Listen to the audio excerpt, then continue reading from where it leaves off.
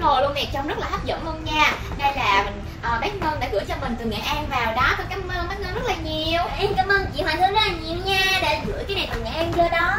Bây giờ thì hai chị em mình sẽ ăn nha. Và cái này thì bác Ngân có dặn mình đó là phải bảo quản ở trong tủ lạnh. Và bây giờ mình sẽ để nó dĩa nha. Và cái này á thì bác có nói là nếu mà ăn mà xé ra thì nó sẽ ngon hơn là ăn liền một cây luôn á.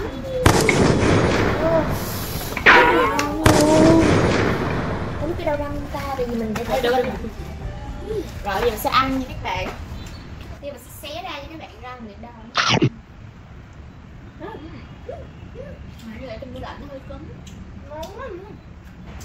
Các bạn ơi, đây là khô bò rất là ngon nha. Mình không biết là làm ở nhà như thế nào á, nhưng mà mình nghe được rõ cái vị bò nè, mùi xả và hơi cay cay một chút.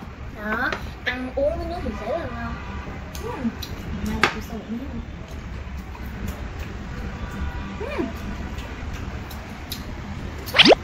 Các bạn ơi, thì đây á là khô bò nhà làm nên là chắc chắn 100% là thịt bò đàng hoàng luôn nha. Còn ở ngoài thì nghe trên mạng hay ở đâu đó thì mình không có biết được trâu hay là thịt bò đâu các bạn. Ở đây rất là sạch sẽ và ngon luôn.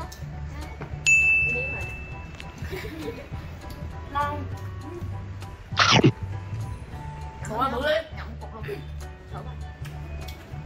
Dạ, thấy bự lắm. Các bạn ơi, cái này rất là ngon luôn nha, nhưng mà mình để trong tủ lạnh đó nên là nó hơi cứng.